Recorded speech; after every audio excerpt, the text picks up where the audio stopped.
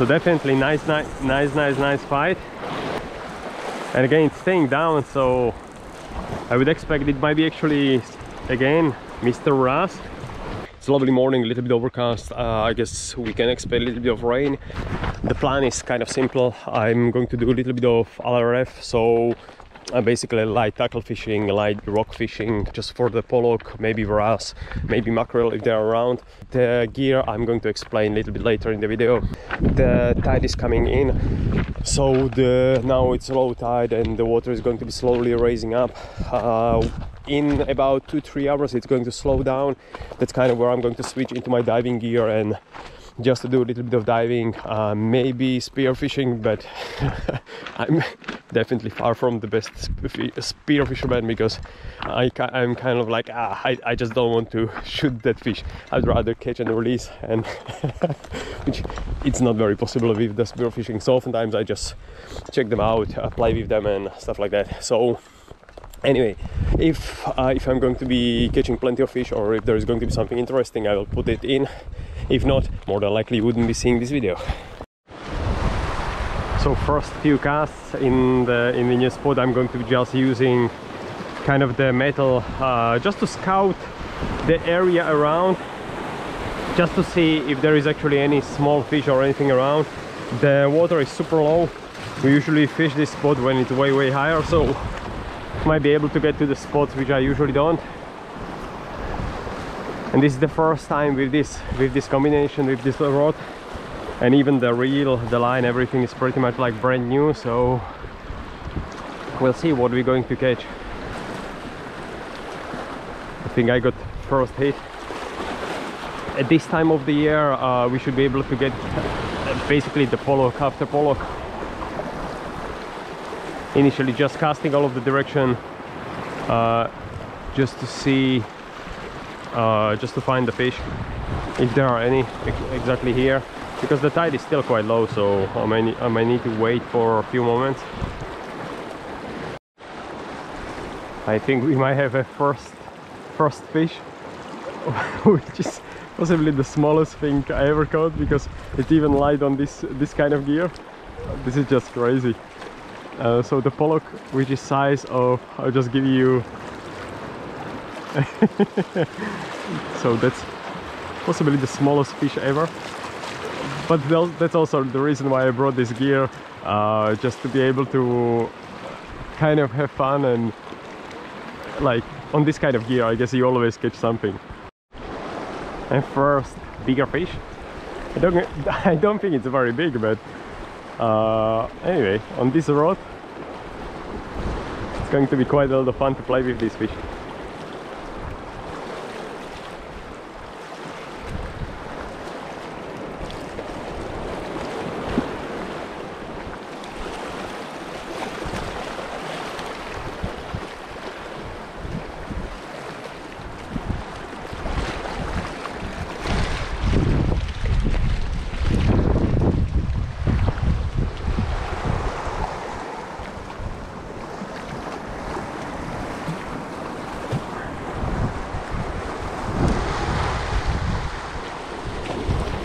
So nice small pollock. Hopefully it's going to send a grandma, or at least a mom.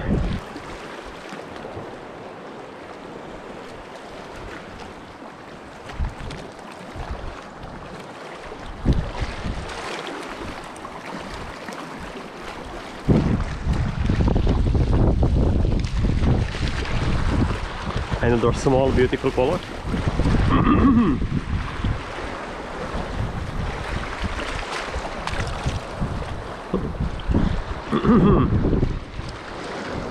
So he's going to for a lovely swim. Beautiful colors. Yeah, so there is a little bit of reef just ahead of us, and it seems all of the fish are to the left, because as soon as I cast there I just get plenty of hits pretty much straight away. So I might just have some fun with some pollock. I just got a nice hit very close by. It seems it is a little bit bigger fish too. Whatever it is.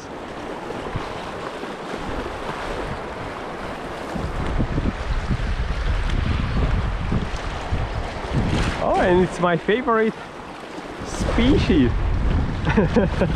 So whoever said You need a big rough gear on the wrasse.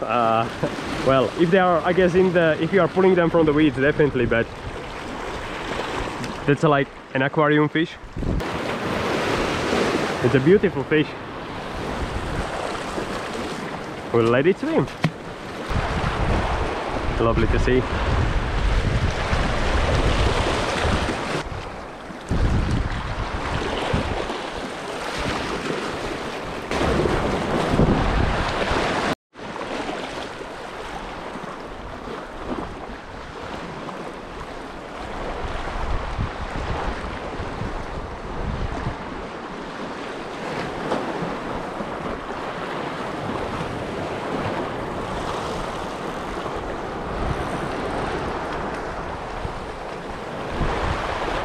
And this was definitely bigger fish, but it got me into snag. So usually the strategy when it is in the snag, you just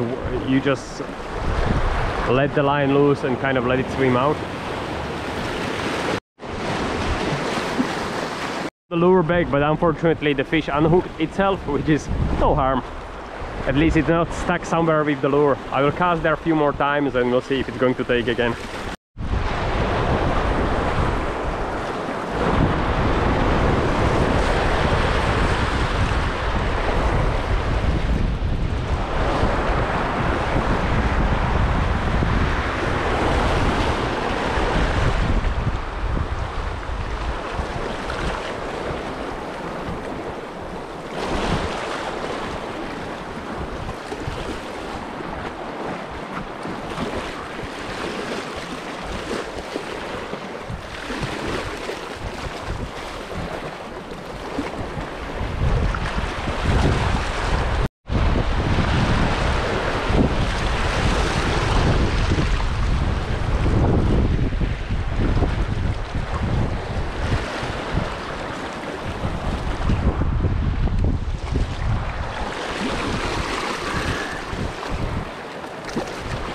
And self-released.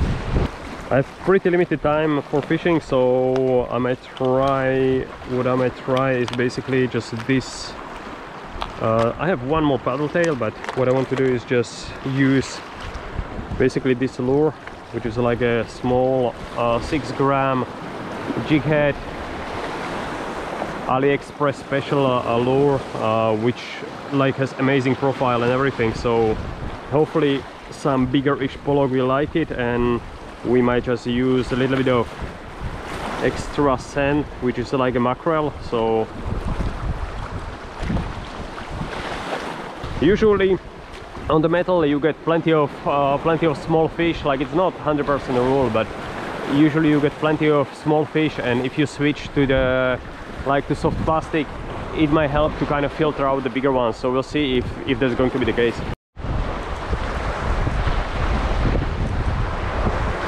So we took a few casts to get some fish, but it seems straight away it's a little bit bigger fish. Might not be massive or anything, but it's staying deep. I'm not able to pull it out. The bend of the rod is also pretty nice, and it's also taking a little bit of drag, which is what it's all about.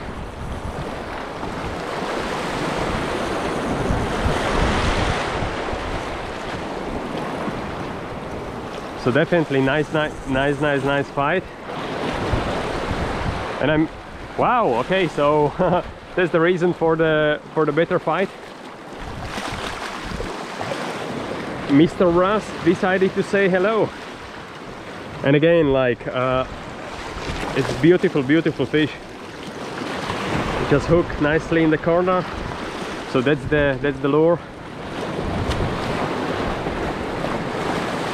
And that's the wrasse.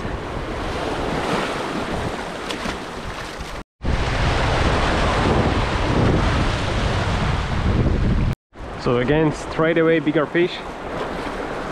I don't know what that's going to be, but again, when you see the bend of the rod, and again it's staying down, so I would expect it might be actually again Mr. Wrasse.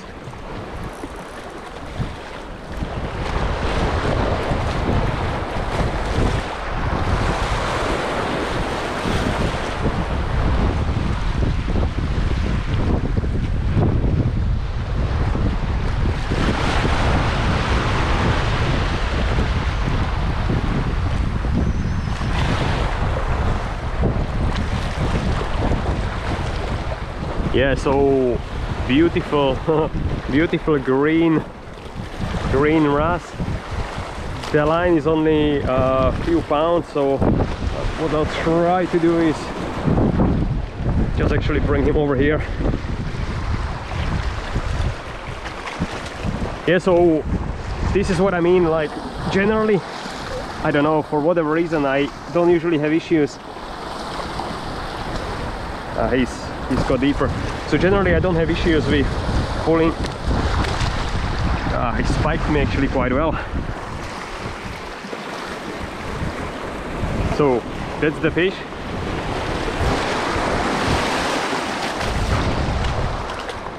So rather than actually drama with pulling that fish out, there is a little bit of drama with unhooking. Wrasse, they have crazy spikes, so he managed to get me on one of those. But again, like, it shouldn't, it's not a biggie. It's super light gear, like I believe 10 pound line, a little bit stronger leader and super light rod, and like there is no reason to use like a super heavy gear on the wrasse, especially if you like to play with them a little bit and just kind of enjoy pulling the fish out rather than just horsing it and just, oh, next one. So end of the rant, re-lure, and let's try again. So far quite a lot of fun. I had maybe like 3 or 4 wrasse, and I don't know, possibly around 15 up to 20 pollock. The biggest one was, it was like 20-25 centimeters. A lot of fun on the light tackle. So what I'm using is basically Shimano Naski high gear shallow spool, so supplied reel. It's like 180 grams, and then the rod is Bluebird 7.6 feet or 2.2 meters and 1 to 7 grams. Braid is like 0.1 millimeters J braid from Daiwa, super durable, kind of abrasion resistance, great, but super tiny diameter, so I'm able to cast quite far. So far I managed to play all of the fish well, except maybe one, which it was possibly bigger pollock or a smaller wrasse, which got me into the weeds, but I just let the line loose. It got unhooked and I was able to pull the lure out, absolutely no problem. So far I haven't lost actually a single lure, and pretty much was able to pull all of the fish. Most of them were kind of smaller, medium to smaller size.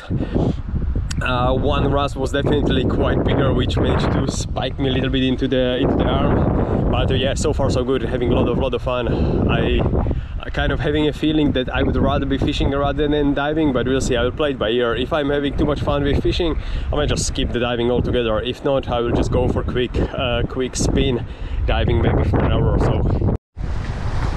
So in a few casts I didn't find any fish on this spot, so I'm moving to the next one. Sometimes they say don't kind of move, if you have fish, basically enjoy fishing, don't move. But often I like to explore or do some kind of less logical things, so we're just going to move to the other spot and then possibly start making our way back for a dive. I might spend there maybe like 30-45 minutes depending on the fishing. So this is the last rock mark I wanted to explore today. Again, beautiful water. It's kind of, there's a little bit of current going around it, so you kind of never know, there might be a little bit of chance to catch some mackerel or some bigger pollock. I will start with the metal lure again, just to kind of scout the area, and then switch to maybe soft plastic or something, depending on what we catch or we don't catch. Nice long cast. The wind is kind of blowing from the right just across, kind of into the back, so it's kind of blowing across the bay. So it's, especially with the light gear, it's a good idea to position yourself that you are casting kind of with the wind, not against the wind. It's also going to help you to avoid any kind of tangles, wind knots, stuff like that. So it seems we got first fish as I was pulling it out, and possibly self-released. The wave is going to just take it.